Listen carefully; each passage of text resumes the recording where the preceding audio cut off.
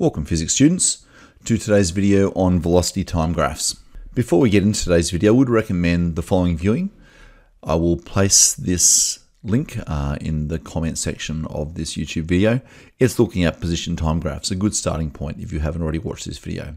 So let's go into our scenarios.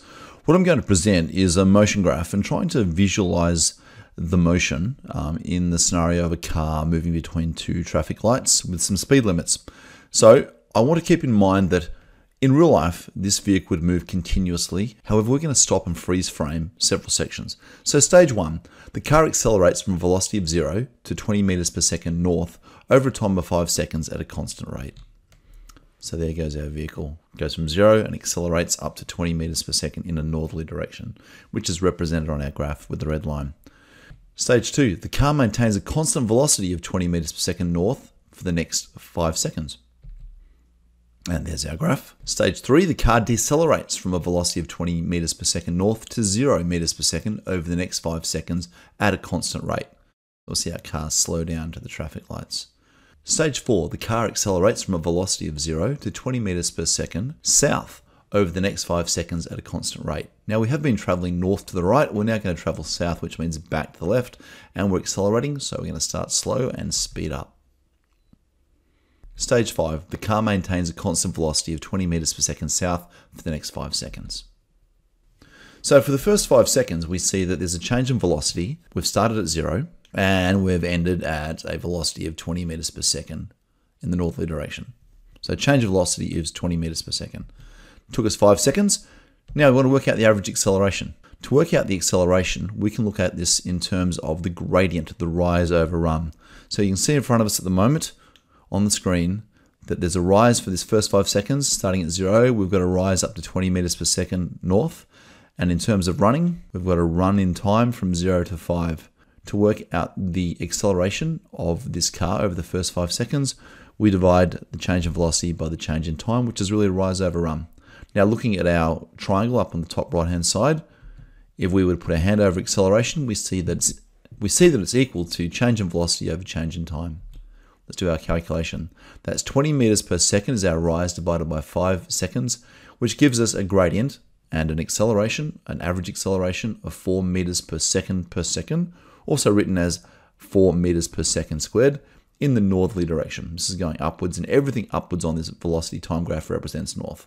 Next step is to work out the displacement.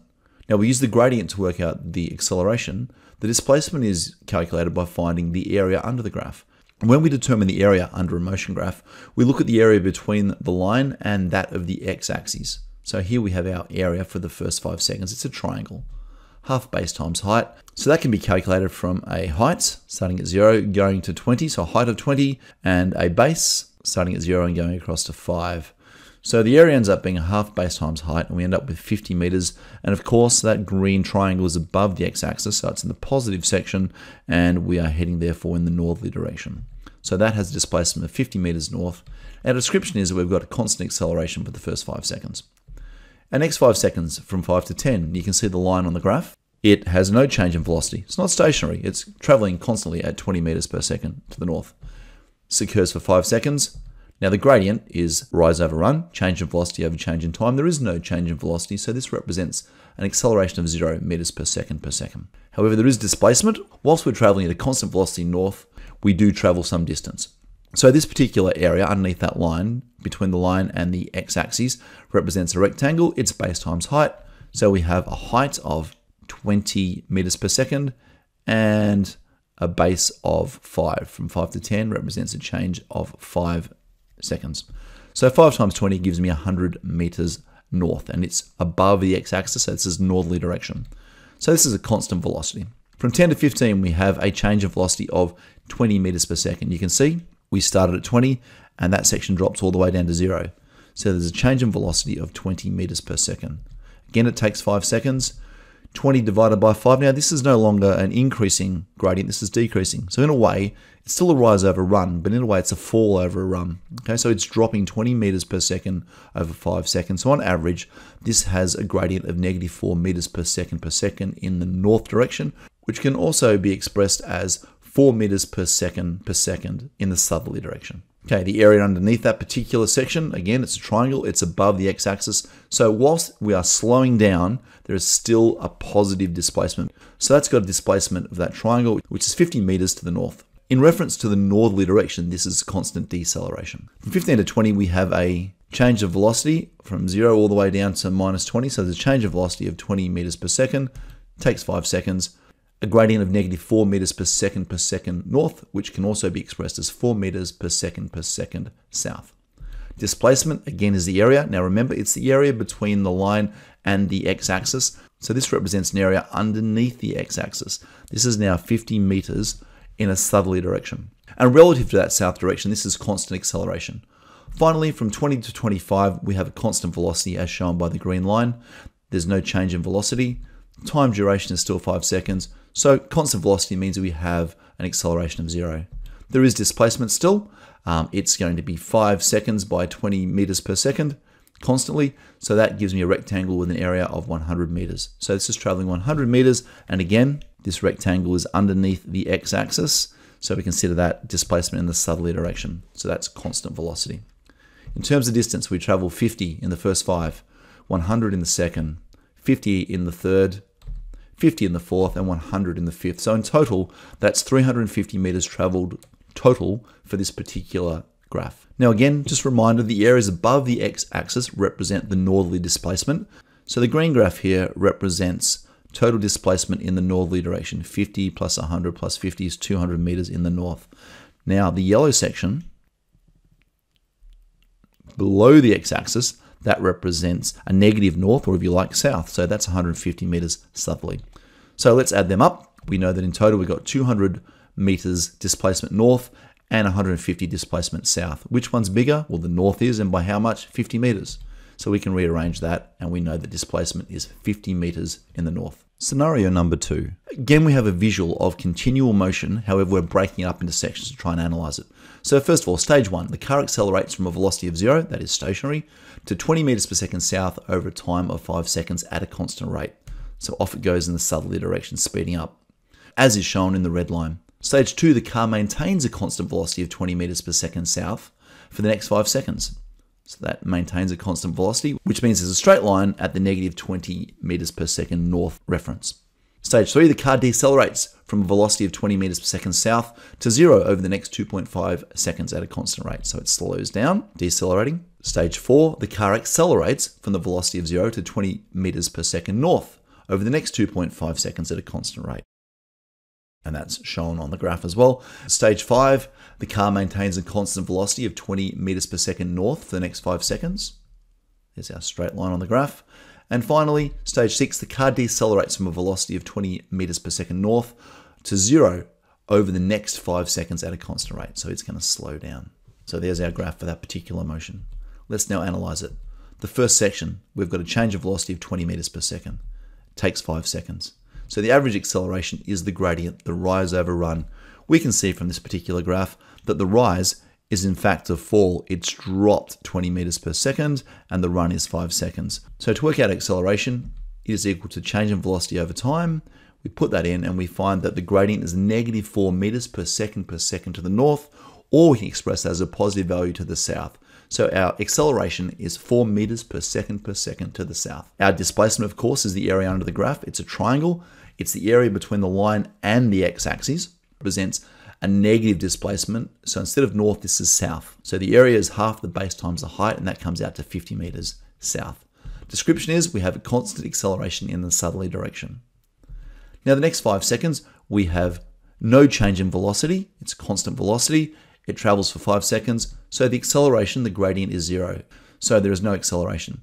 Displacement, however, while you're traveling at constant velocity, you are moving forward and displacing. This is going to be 100 meters south, as can be seen from the calculation of a base of 5 and a height of 20. The description there is that it's constant velocity in the southerly direction. Now we're going to break this up into little sections. 10 to 12.5, we've got a change in velocity of 20 meters per second. You can see that we start at 20 meters per second south and we decelerate to 0, and that takes us to a time of 12.5. So the change in velocity is 20, change in time is 2.5. That gives us a gradient of 20 divided by 2.5 is 8 meters per second in the northerly direction. The displacement is a smaller triangle. It's a half of a base of 2.5 and a height of 20. That gives us a displacement of 25 meters south. Now that's constant deceleration from a south perspective. The next small section from 12.5 to 15 seconds, we have a change in velocity again of 20. We start at 0 and it climbs up to 20 meters per second in a northerly direction. It takes 2.5 seconds to get there. That gives us a gradient, 20 divided by 2.5 of 8 meters per second in the northerly direction. That gives us a displacement of 25 meters north this time because our area is above the x-axis. And the description is we have constant acceleration in the northerly direction. From 15 to 20, we have no acceleration. There is no change in velocity. It's a constant velocity the whole time, as you can see from the graph. Change in time is 5, so our gradient is 0 over 5, or 0 acceleration. Our displacement, however, we're still moving forward, so we're being displaced, and that gives us 100 meters north. That's constant velocity. And finally, the last section of the graph, we change our velocity by 20 meters per second. We started at 20 meters per second north, and we've dropped it back down to 0. We've decelerated. Takes 5 seconds to do so. Negative 20 divided by 5 gives me an acceleration of negative 4 meters per second in a northerly direction, which can be expressed as 4 meters per second southerly. The area under the graph for the final 5 seconds represents a displacement of 50 meters. Now this particular section is still above the x-axis, and accordingly this displacement is 50 meters in the northerly direction. And from a northerly perspective, this is constant deceleration. Let's look at the distance. We've got 50 meters in the first section, 100 in the second, 25 the next 2.5 seconds, another 25, another 100, and a final 50. So this gives us a total distance traveled of 350 meters. Now a reminder, when we are looking at areas underneath the x-axis, such as this yellow shape, we're talking about southerly displacements. Areas above the x-axis, such as this green section, are displacements in the northerly direction. So in terms of displacements here, we need to work out which one we've got more of and by how much. So we've got 175 meters of displacement south and another 175 meters of displacement north. So putting them together, they effectively cancel out. They give us a displacement of 0. This vehicle has traveled as far south as it has north. It's ended up being at exactly the same position it started at. Now it's your turn. I suggest you have a go at these particular questions, pausing the video as you go, trying yourself, and then checking my solutions. Sample question. Consider the following motion graph. Question number 1. What's the total distance traveled? Pause the video and give it a go. The solution. Let's have a look. First of all, the first section from 0 to 10 has the area of a triangle, and that gives us 500 meters. The second section is the same triangle that's been reflected in the vertical orientation, so it also has 500. Then a third 500 down below for the third section from 20 to 30 seconds. Finally, a rectangle, which has a height of 100 and a base of 10. 100 by 10 gives us a distance of 1,000. And finally, we've got another fourth and final triangle of 500 meters. So in total, I've got 500, 500 for 1,000, another 500 for 1,500, another 500 for 2,000, and another 1,000 for 3,000 meters is our total distance traveled. Question 2, what's the total displacement? Pause now to work this question. Let's look at the solutions. Now to work out the displacement, we've got to subtract our north and south from one another. You can see from this yellow section, we've got 2,000 meters displaced south, and from the green section, we've got 1,000 meters displaced north. Now comparing the two, which one has a greater displacement? Of course, it's the southerly. And by how much is it greater? Well, it's 1,000 meters greater in the south. So if we want to work that out, we can see that the answer is, of course, 1,000 meters south is our total displacement. Question number 3, when was the object traveling in a northerly direction? Pause now if you like. Well, the area above the x-axis tells us when it's northerly displacement for a velocity time graph. And clearly from that, we can see from 0 to 20 seconds, this graph is above the x-axis. So this is the duration of northerly displacement. Question 4, at what time did the object start traveling in a southerly direction? Pause now, work this out. Well, the section of the graph below the x-axis represents southerly displacement. So this is occurring from a time of 20 seconds to 50 seconds. However, the question says at what time did the object start traveling in a southerly direction? This first occurred at a time of 20 seconds. Question 5, when was the object stationary? This object was never stationary. The object is always in motion from 0 to 50 seconds. Final question. Question 6, What was the object's average acceleration for the first 10 seconds? Pause if you like. If we look at this first 10 seconds, we can check out the rise over run. Starts at 0 and it rises to 100 meters per second in the northerly direction. That's a rise of 100. And in terms of the run, that occurs over 10 seconds. So average acceleration equals the rise over run from a graph, which also equals the change in velocity over the change in time as an equation. That's 100 meters per second is our change in velocity, divided by 10 seconds is our change in time. Collectively, that gives me an average acceleration of 10 meters per second in a northerly direction.